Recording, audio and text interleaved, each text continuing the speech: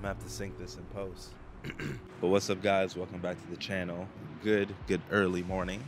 It's 8 a.m. here in Buena Park, California, and today we are at the Tesla Service Center. It's a different one today. It's my first time at the Tesla Service Center after taking delivery of my car. Actually, it's my second time. I tried to come last week and they said it was gonna take too long and I couldn't wait that long. So today, it's a day that a lot of things on my car are getting fixed. It's actually not a lot of things, but it's a few things that have been kind of bugging me, and I think it's time for them to get fixed. So one of the things that we're getting fixed today are, we're just getting a simple tire rotation. And as you guys know, Teslas have very minimal maintenance when it comes to these things. You know, it's windshield wiper fluid, there's changing the tires, and there's tire rotation. So today I'm just getting a tire rotation, going on a Christmas road trip tomorrow, so I want to make sure my tires are good for that, checking the tire pressure, all that good things. And then the other one is I'm fixing my door. So for the past couple months, I've noticed that my door does not close all the way, my driver door. Ever so slightly, like it closes to the point that it functions, but if you stand on the outside, you can see that it actually isn't flush with the rest of the car. So today they're getting that all fixed. I wanted to film all this other stuff, but as soon as I pulled up to the service center, a few people actually were kind of tricked out by my car. They're like, oh my God, it looks so sick. And they're looking at the calipers and how I had it wrapped and how I had my Tesla emblems blacked out. And they were just freaking out over the car.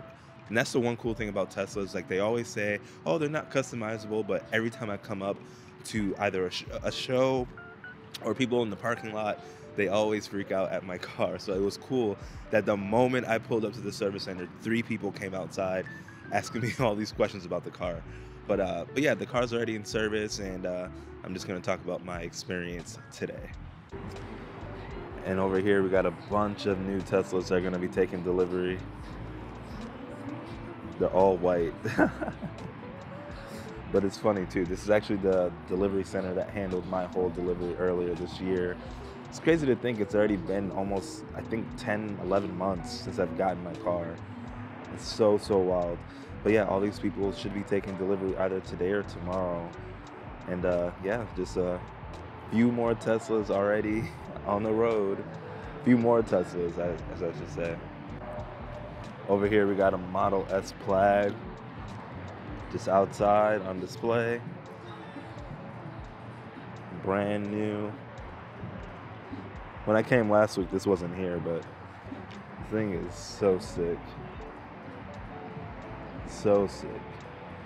I guess you can take this home today. Tesla's been doing really good at their delivery times. I know before, like I waited 6 months for my car, and I know some people are taking delivery within weeks, if not a month of putting their order in, which is crazy. Because I waited 6.5 months. And you got a Model 3. This also has the same thing on the front. Drive home today. Nice gray color, black interior. Then we got another red one over there. Black interior.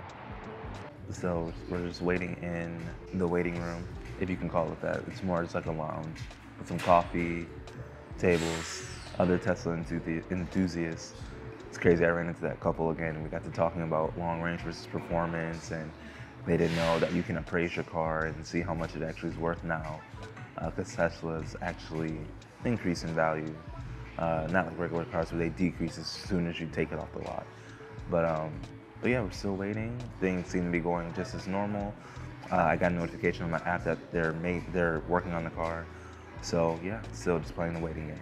And I don't think I explained this earlier, but the way you set up a Tesla mobile service appointment is that it's all done through the Tesla mobile app. So you literally just open your app, scroll down to service, and you hit whatever is wrong with your car, whether it's something wrong with your windows, your windshield, you need windshield wiper fluid, you need tire rotation, whatever it is, you can just select it all on the mobile app. And once you bring it to the service center, the technicians already know exactly what they're working on, because when you put your service in on the app, you also have the options to upload photos, videos, and write down any concerns within the app. So they know specifically what you're trying to communicate with them, and they know what they need to work on, which I think is super dope. Also within the app, they will give you a pre-estimate. So let's say you need your tires done, you need X, Y, and Z done, they'll give you an estimate. But the clutch part is, since you're driving a computer essentially, let's say you need a tire rotation, they can also see, oh, your windshield wiper fluid is low, oh, your tire pressure is low, oh, your firmware for whatever is out of date and needs to be updated. These are the perks of driving a Tesla.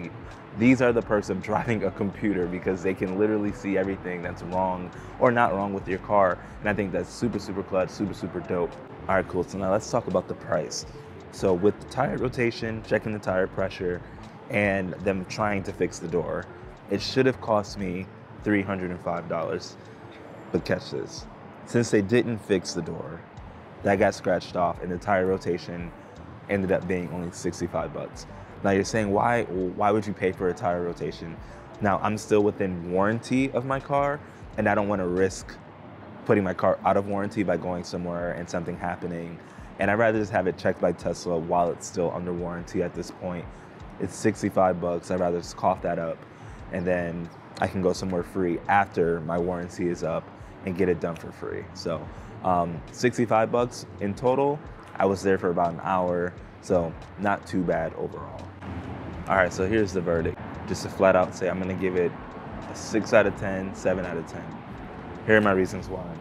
Tire rotation, tire pressure, all that went perfectly well. I mean, that's very simple, very easy work to do. Now, when it comes down to my door not closing all the way, basically their reasoning, I call it excuse, but their reasoning or excuse was that is in spec of the car.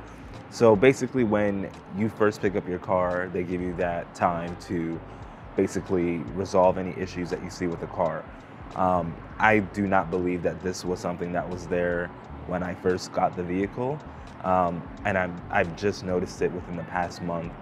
You know, I've added modifications to the car, and they even said actually the modifications that I have on the car have nothing to do with how the door is closing, but the car is within spec and there's nothing that they can do about it.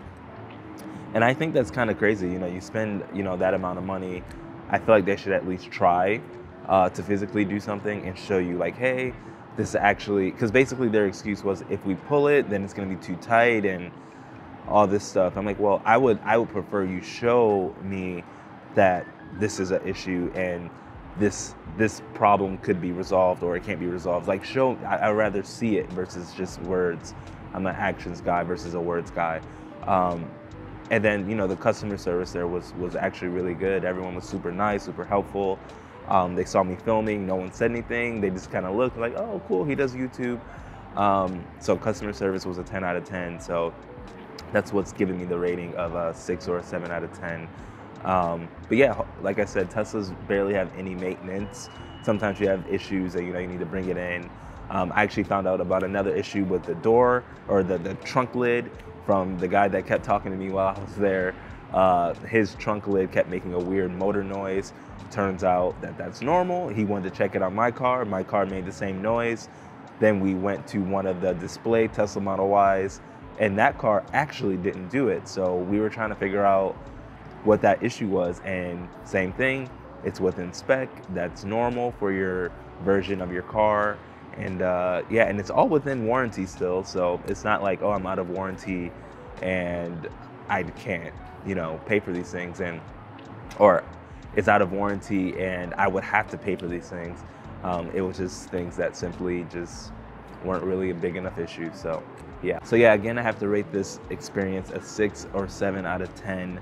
I really wish they were able to fix that door for me, but nonetheless, the service was a 10 out of 10. Everyone was super nice, super kind. And hopefully I can go back again and I can give them a 10 out of 10. And I think it was a great experience and I can't wait to go back. If you guys like this type of content, make sure you guys subscribe to the channel and hit that playlist over there. I'll catch you in the next one.